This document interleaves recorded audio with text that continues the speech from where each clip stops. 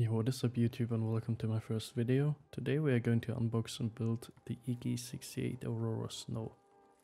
I got this keyboard for roughly around €170 from Clacks. It's a wired version of this kit and it comes in this nice like grey sway washed out carrying case, and it feels really premium. I really like it.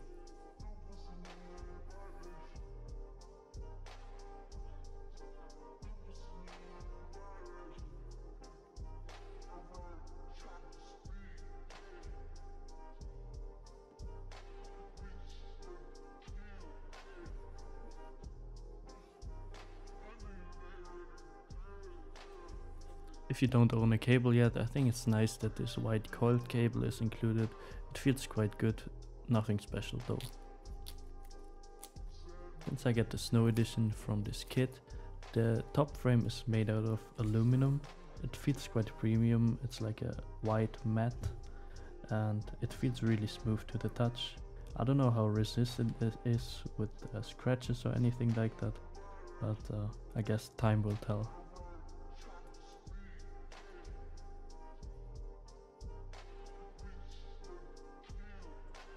Also included with every Ikki are tons of silicone dampeners, like this plate dampener, the silicone weights, the silicone for the battery compartment, and lastly the silicone bottom. For the bottom case, this is made out of plastic, like a milky white. It shines through, especially with the underglow RGB that this board has. You gotta be careful with tightening the screws though, because the case is known to crack easily.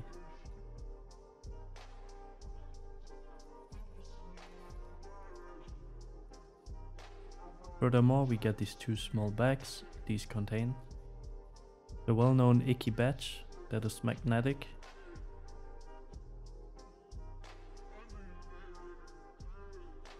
as well as rubber feet, some spare hot swap sockets, boron and silicone gaskets, the screws and a small tool for them, the badge holder,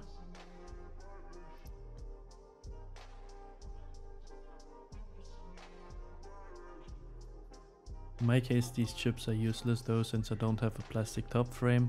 Would be nice to see a small window or something on the aluminum one, but sadly it doesn't have that. Next up we got the Bodo Hot Swap PCB. It has a thickness of around 1.2mm, tons of flex cuts for a softer typing experience, RGB underglow, QMK and VS support, and what is special about the Ikki is that it supports so many layouts.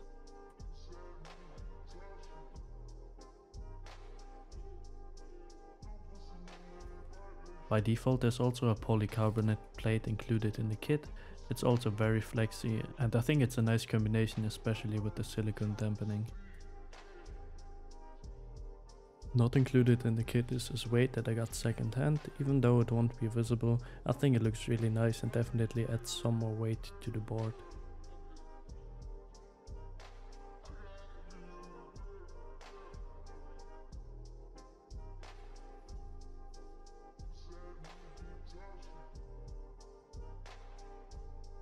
For the stabilizers I used 1.2mm TX steps that I had laying in my shelf for quite a while.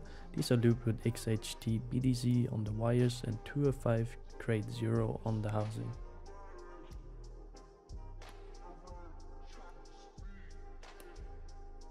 Let me tell you, these stabilizers are my favorite by far. They're easy to install, no need for holy mod or anything like that, and they come with these small counterparts so the steps won't pop out.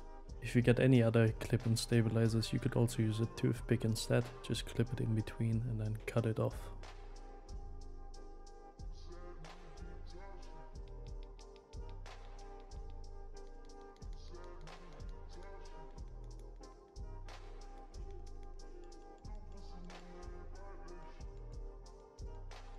Sadly, these stabilizers weren't lubed properly enough, so I had to go back with some XHT BDZ, which I put in a syringe and slowly inserted it to the part where the step wires clip in.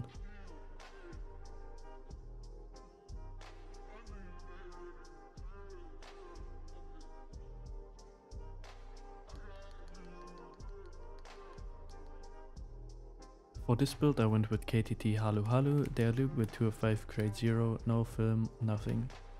And I think these switches are absolutely worth it, especially for the money. Next up I installed the switches, but as you can see on screen I forgot to install the silicone dampener, so I had to redo this whole process off camera.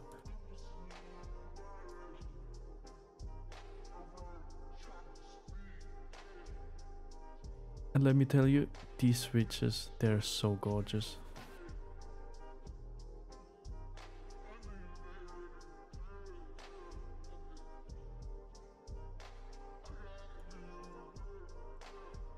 As you can see, I already installed the gaskets, and next up is the batch holder.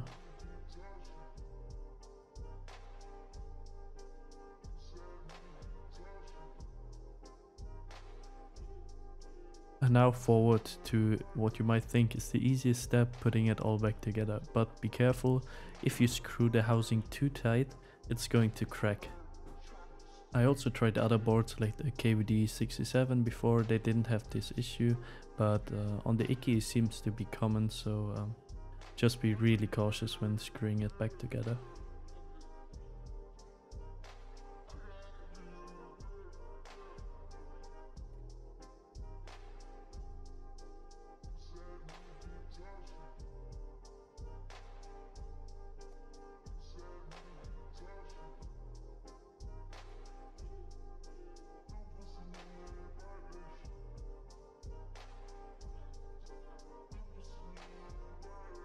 And oh boy, I cannot get over how pretty these switches look. For the keycaps I decided to treat myself good and get my first set of GMK keycaps. These are the GMK Polycarbonate, and I think it's really nice that the novelties on this kit are like so colorful and you don't have to buy them extra.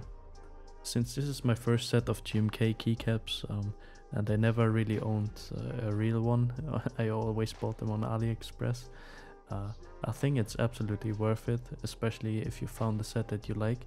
The print is really nice and they feel way different than the fake PBT ones.